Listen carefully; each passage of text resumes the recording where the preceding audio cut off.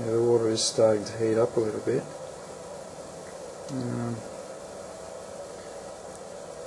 So I'd estimate it's probably about sort of 50 degrees C in there at the moment. I've actually covered the terminals and the one at the bottom with a bit of rubber tubing from a bicycle tube. It's the 700C bike tube, the only thing I really had lying around. Not sure how it's going to hold up in the environment, but I will be ordering some chemical resistant PVC tubing when I get a chance. I'm also thinking of covering the outside of the plates with some acrylic as per the Zero Fossil Fuels guy, rather than putting heat shrink around the whole unit. Okay, she's drawing about 9 amps at the moment. Okay, this is the container that I'll be using. Just purchased it from a local store. The good thing about it is that it is actually dishwasher safe, which means it should be able to handle the temperatures. It's quite thick, but not as thick as the Smack design. Came with this lid and sort of clamping system, and I tried everything but I couldn't get a proper seal, so I resulted in buying the standard sort of drain pipe fitting. It actually fits on the inside, which means the inside is just over 100 mil. And the good thing about the drain fittings are you can get a nice cap with an O-ring in it.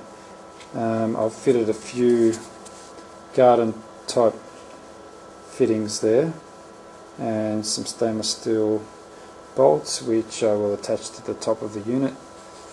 I've put some O-rings in between the fittings, but I'll probably give the inside of these fittings a bit of a coat with some silicone. Similarly, all I did was apply silicone and push this fitting on, cut it down a little bit so you could see a bit more of the cell when it's working. So hopefully that should be enough to get this thing going originally as a first go, and we'll take it from there. Okay, I just wanted to show you the plate arrangement. As I was saying before, there are 16 plates. These plates are actually 20 thou titanium. You can see there they've been conditioning now for about 4 hours. I started off at about 1 amp, took it up very slowly, and it's been going at around between 7 and 10 amps now for around about 2 hours. So you can see the effect it's had with the yellow sort of tinge, mainly noticeable on the stainless steel nuts, but you can see some colouring on the plates also. I'm not really sure about the arrangement here. There seems to be a lot of gas generated in this area around the nuts. Whether it's worth attaching these straps onto the plates as per the Smack design, similarly on the bottom.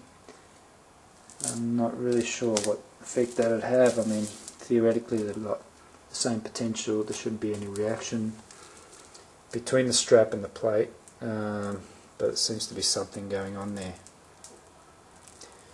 Anyway, that's it for the first video. I'll continue on with a bit more conditioning tomorrow, and hopefully I can put it in its container and drill some holes and